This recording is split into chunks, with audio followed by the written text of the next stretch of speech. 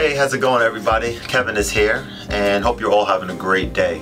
So today we're going to go over a few workflow tips and tricks on the Roland Fantom keyboard here. So without further ado, let's get this going. Oh, and by the way, if this is your first time on my channel, consider subscribing to the channel where we do a lot of personal development videos on my weekly show, KAL Experience. A lot of tutorial tips and trick type videos, not too different than what we're about to go through today, and just a lot of other positive energy and positive vibes. So without further ado, let's get this going. Let me get some tips and tricks going on with this keyboard. All right, let's go.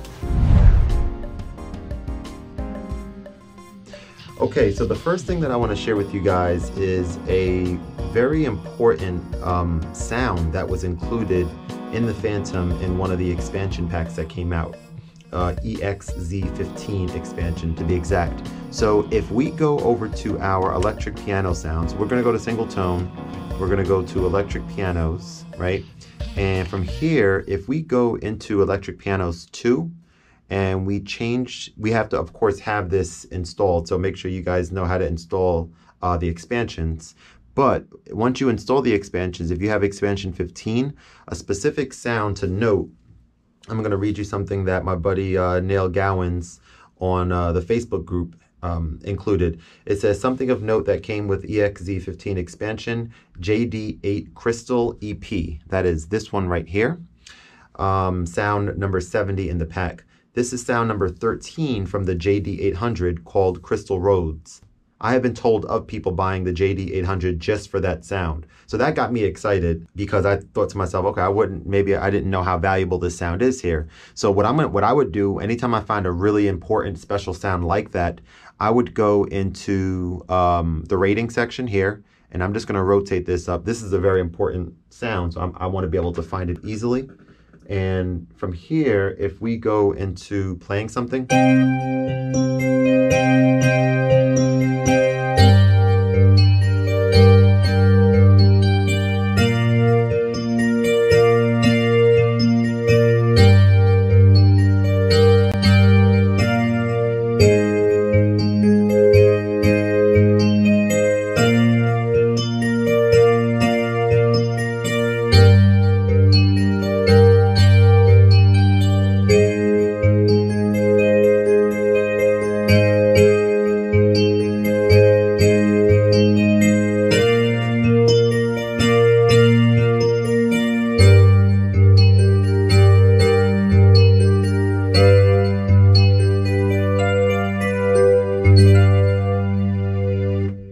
so that is an amazing, amazing sound, especially for a keyboard / piano player like myself. I love the way that sounds. So that's the first tip that I want to share with you guys. Okay, so the second tip I want to share with you guys is the following. So say if we're going to go back to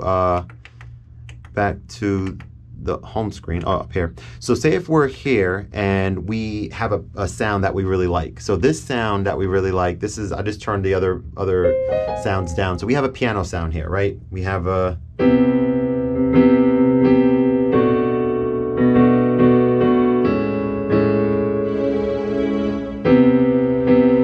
So I'm like, okay, I like that sound. Now, I'm gonna go to a different sound for a second.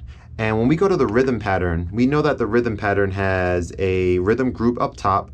We know it has a drum kit in the middle, and then the different sections for the rhythm. So I'm just gonna hit one and you can hear how this sounds. So we can change this to different, sounds. So I'm gonna play it again.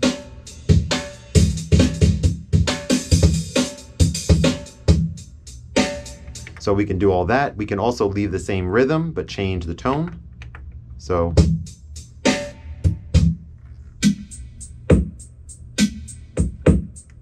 same rhythm, but just a different drum kit.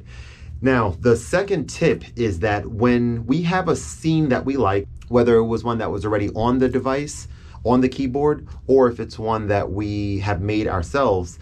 Specifically, I guess right now, I'm more so talking about the ones that are on the keyboard already. If we have a sound that we like, but maybe we don't like the default rhythm that comes attached to every single scene. So what I thought would be a good idea and very, very helpful for me is I went ahead and we'll talk about these starred scenes in just a moment, but I went ahead and changed the rhythm pattern along with the volume, along with the tempo, and the kit and everything basically about the rhythm pattern to that scene, and then I saved it. So now when I turn the keyboard on, by default, the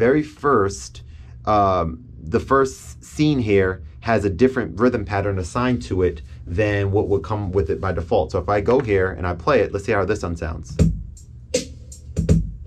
Totally different. So now I can vibe out to this and, you know.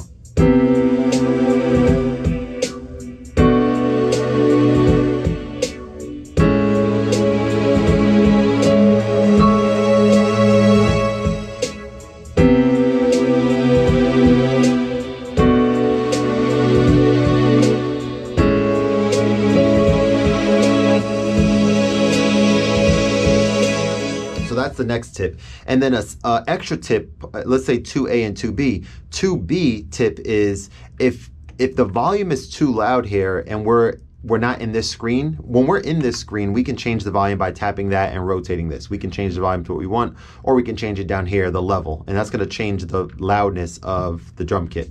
So we're at 10, really low, really loud.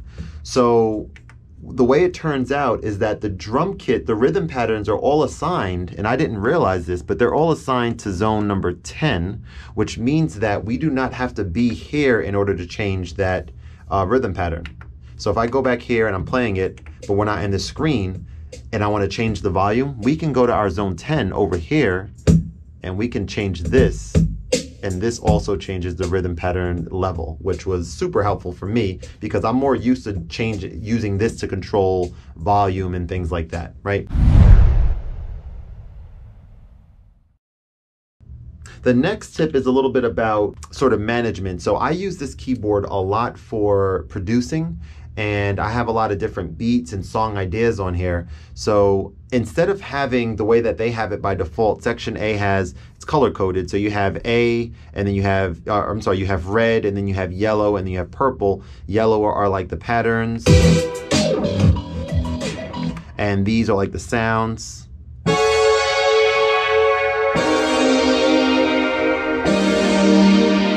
Those are the reds, and then the purples are like the full songs. But what I did is section D, if you hit the enter button here, we go to our bank section D. Section D by default is fully blank. It's gonna say all initial scenes here, but I went ahead and stored all of my beats that I made on section D. And the reason I did that is because I know that whenever I want to play different beats that I have kind of on here already, I can go right to section D and I'll have everything there. I don't have to kind of sift around or anything like that. So if I go into something like this and hit, well, actually not that one. Let's go to this. Let's go to this one.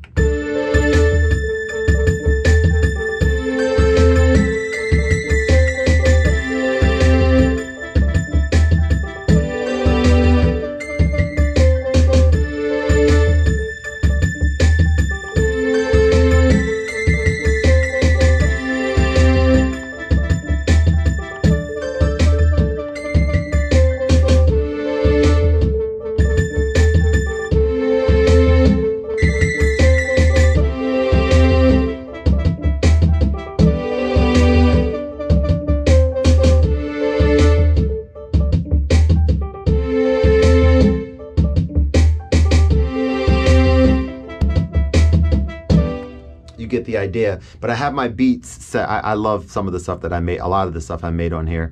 I can vibe out to it for hours on end, and I have. But my beats are here, and what I also kind of noticed is that section C, they have set up as your, different sound menus. So if you go to piano sound here for section C, you change.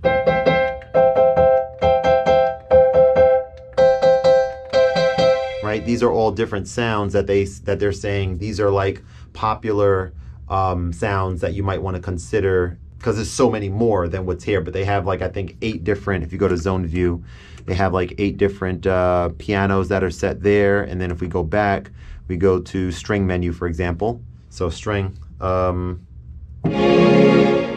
about 2? What about 3? So what I'm going to be doing is I'm going to be using section C onward, right? There's a whole bunch more. Look at all these different scenes for section C. So these are going to be, once I start getting into this keyboard and having scenes for live performances, not just the beats, but more so layers and splits and all those types of things where I can play in a live performance. That's what's going to be stationed on section C. And for me, it just kind of makes sense that things will be situated that way, so they're much easier to find. So another pretty cool tip here is if we go to single tone, this is more so, I would say, beneficial for like the 88 key versions or maybe even the 76. You might get away with it on the 61 key as well, but it's basically for the really low, let's say really low octaves. Say if we wanted to assign just 2 or 3 or 2 notes, a total different sound. And you'll see what I mean by a sound, more so a special effect. So I'm gonna go ahead and create a new scene like we're doing right now. I'm gonna change here, and I'm gonna change the range to, not there, but this one, to, so turn that off. So now, scene or zone 1, these two don't work with zone 1. Okay, now we're gonna go to zone 2. Zone 2 has everything set up with it, but we wanna go to zone 2. I'm gonna turn everything off on zone 2 except for these two. So let's go.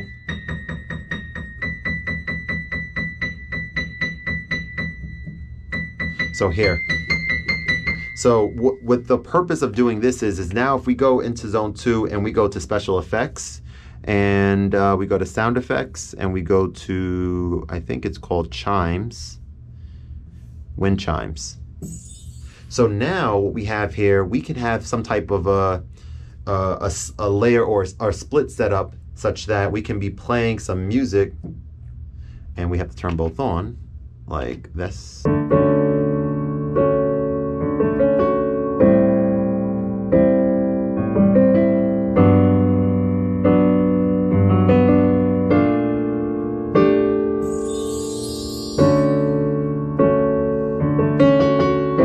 So something like that, whatever sound effect you like for whatever it is that you're playing, but you can assign those over there and kind of mix up your performance a little bit with that. So the next one has to do with the sounds. This was kind of major to me. So the sounds that come on here, the scenes by default, for keyboard players like myself, it was kind of hard for me to kind of get into some of these sounds, like Dark Edge. Let's see what this sounds like. That's actually not too bad, but what about this one? So a lot of these sounds are very ambient, and meaning that they change and evolve as you're playing, and that's cool for scores and things like that. But if you're doing a live performance, I don't want that necessarily happening with my live performances. I want something that's more about the keys and different cool sounds for keys and things like that. So this would not work for me if I was on the fly and I wanted to just experiment with different sounds and play a song that I know with, you know, on the keys, but it sounds like this.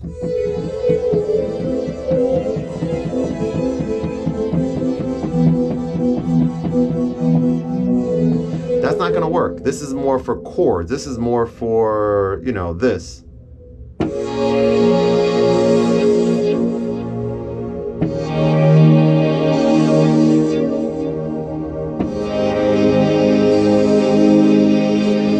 that sounds really cool when you know what it's being used for. So a couple different things here. What I did was I went ahead and I went through, not all yet, I'm still kind of in the process, but I went through every single scene or the ones that I've gone through so far, and I went ahead and 1-starred anything that I feel like I really like on the first listen. And I didn't just play them, but I played them and I paid close attention to what was active and what was deactive. What do I mean by that? This first scene, for example, pad and piano.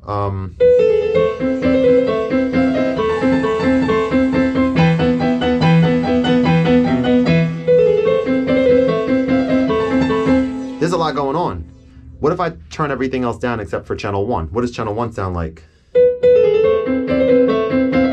Okay, that's just that. Now what about this is pad and piano layer. These are 4 different pads. What if you don't want all 4 of them? What if you only want 1 pad with it? Okay, well, let's see how this sounds.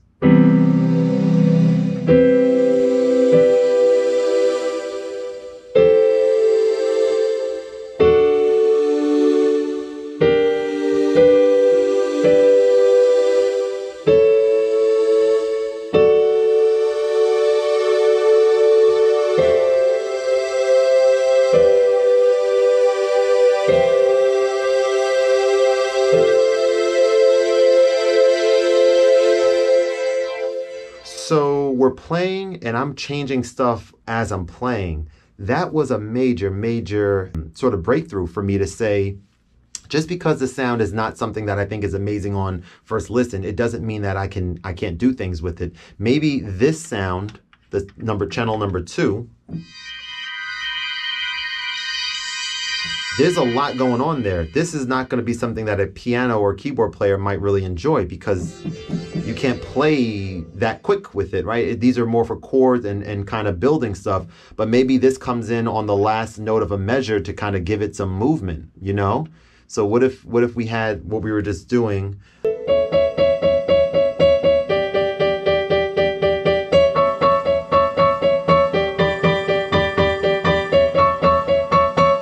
And we kind of include that on the last one. So that would be the next tip, is to go through all your sound, careful, take your time and just enjoy it. Enjoy the really talented and intelligent people who put this together. There's a lot to offer with the scenes that are on here, and you'll be surprised at some of these things on here, right? So what about this one, Ember Glance? Let's listen to what this sounds like.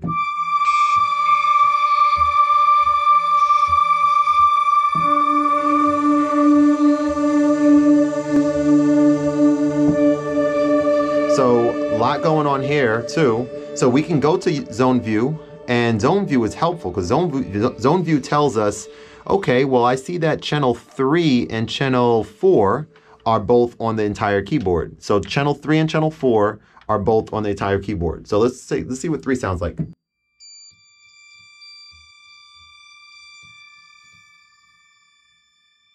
That's interesting. I let go, still doing something. I'm gonna come down. What about 4? So 4 is just, right? Okay, bring that down. What about 5? 5 is over here, should be nothing. Oh no, is 5? Yeah, 5 is nothing over here. 5 looks like it's just in the middle of the keyboard. So this is a very complex thing going on here, right? What about 6? 6 is only on the high part. So I haven't gotten into making a whole bunch of my own complex scenes yet, but I'm gonna get into that for sure. But right now it's kind of like this is so intricate. What's interesting to me is saying, how can I use something like this whole thing, and how can I make something that sounds interesting from what, you know, I would consider to be this is a pretty complex, you know, thing going on. So I might consider just playing some chords that I know, and like.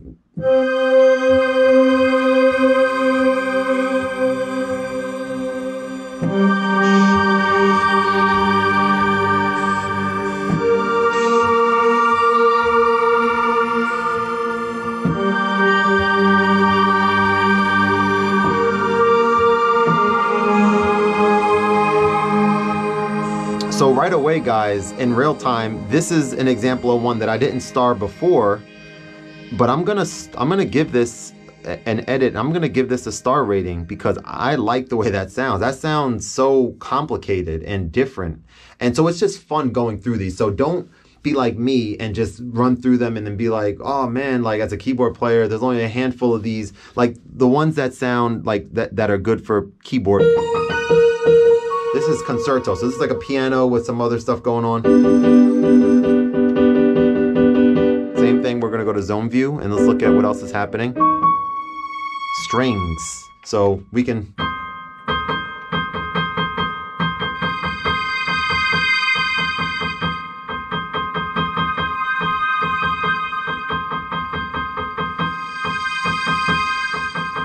So we can do things. We can do things by just experimenting with what's there. So super excited about that. And I'm actually looking forward to going through some more of these on my own because I'm still maybe only about 20%, 30% in with the different scenes on here.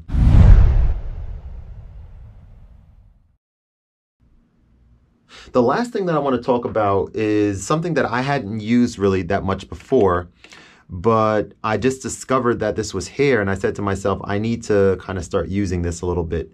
And because what would happen is I might be doing a Facebook or Instagram live, playing some beats that I have on here and vibing out, but then I don't really know what's where, and everything is not necessarily organized the right way. This is before I put everything in the D section, like I mentioned, but you can do something even easier. You can have kind of like a set list type of a thing going on here. What do I mean by that? I mean that if we go to chain, let's go no. So this thing here says what? Kevin's top beats. So this is chain number 1, and these are all, you know, initial chains here. But the idea behind a chain, and again, some of you may know this already, but hopefully this is reaching someone with the keyboard that's never used a chain before. That was me for quite a while. But as you can see, all these light up here, right? And what happens with the chain mode is we can go into each of these 16 slots here, which correspond to each of these 16 buttons. And it allows us to be able to assign a scene to each button. Why is that helpful? Why is that useful? Because now I can press one of these and I can go right away to a scene that I want to go to. So I can exit now, and I'm here. And so I might hit play.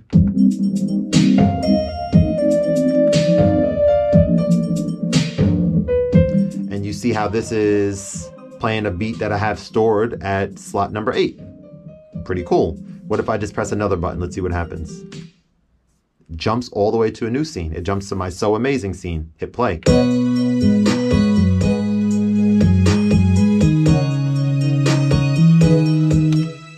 What happens when we hit number 2?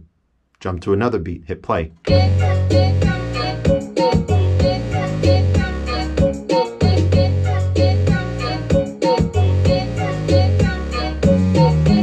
So that is pretty major to me, because now we can have this set up in a way where, say if I'm doing a live, I've been doing a lot of Reddit lives, which are just quite incredible. I'm going to do a video on that soon. But we're doing a live, for example, and I'm like, okay, this first section, maybe I just want to rock out with some of my beats, and I want to, you know, mute different sections and make it sound kind of dynamic and stuff. Okay, good. We're good with that. Now, also, what if we wanted to go create a new scene? So we're going to hit enter there. I'm going to edit this, and maybe we'll rename this, you know, favorites. And I kind of like being, let's see, fave. I thought shift would just leave it shift for one button, but it doesn't. Favorite sounds. Okay, so this, oh, you have to, okay, it's like shift acts like a caps lock. Okay, so favorite sounds. So I can do that. Now, say if I was here and I want to select scene. So I want to assign to this first slot, not a beat, but rather, I think, can I hit enter? No, I can't. Okay, let me see how we can do this. So I want to select scene. Oh, here we go. These are the banks right here. Look at that. Perfect. So we go here, and say if I like that, I want that to be my piano pad to be there. And then say if I also, you know, I might consider like maybe the first 8 are more keyboard sounds, and maybe the last 8 are going to be more like string and like pad and evolving sounds or something. So let's do a couple of these. Let's go select scene. And I think if I press, well, let's see. If I press that, yeah, so it plays it for us right away. So I might put this on number 2. I meant to do, okay, so I have to actually, so you see I'm still on 1. So I need to do that, and then you need to hit this button to go to your next one, and then select scene. Okay, so now I might do dark edge there. Okay, and then next, I might come back in here and experiment.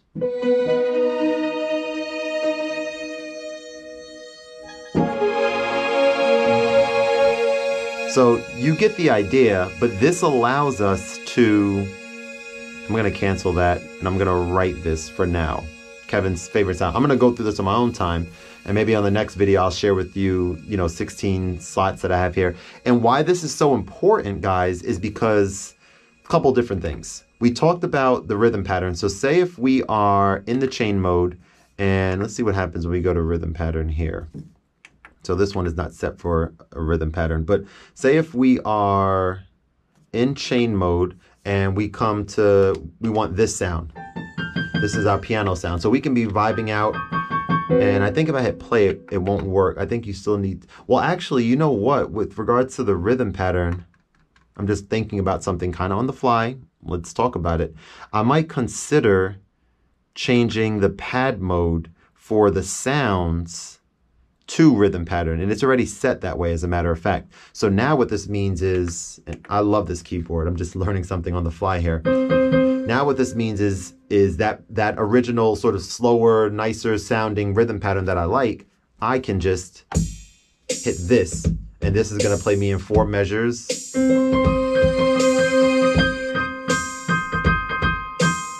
And then I suspect blue is gonna, or number 2 is gonna hit up.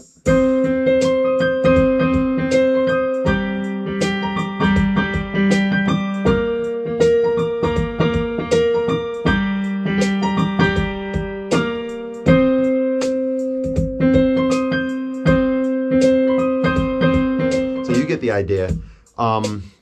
You can do that, and I can just have a set list ready to go to jump to where I need to go rather than searching for it. That's a huge deal for me as being someone who's getting into doing live stuff. I bought this keyboard with the intentions of making beats, making music on it, and then, you know, putting it on my Spotify, SoundCloud, and all that stuff.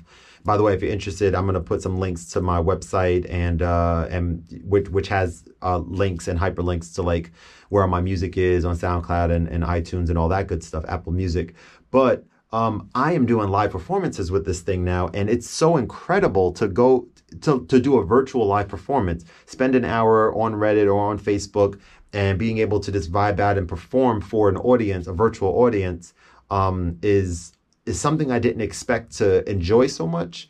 And man, it's so much fun. It's really, really a great thing. That's everything that I wanted to share, guys. So I'm planning on doing a series of these videos and just some more workflow tips and things as I kind of continue to learn it. But I felt like with those handful of workflow suggestions and tips that I can provide for you guys, these are ones that I didn't know right away. I kind of took a little bit of time for me to learn, and it's kind of changed things for me. And as you guys saw, just as I'm recording this, I still kind of learn some new things and stuff as well. Like, this is going to be unbelievably useful. Like, I'm going to go ahead and put these scenes on here straight away, like 16 awesome keyboard-esque type sounds. I'll probably do it that way rather than like nothing be ambient, just all different keyboard sounds, and assign a nice rhythm pattern to each of them, and have the rhythm pattern, have these trigger the rhythm pattern, and I can do 16 totally different sounding performances. Or I'm excited. I got a big smile on my face right now.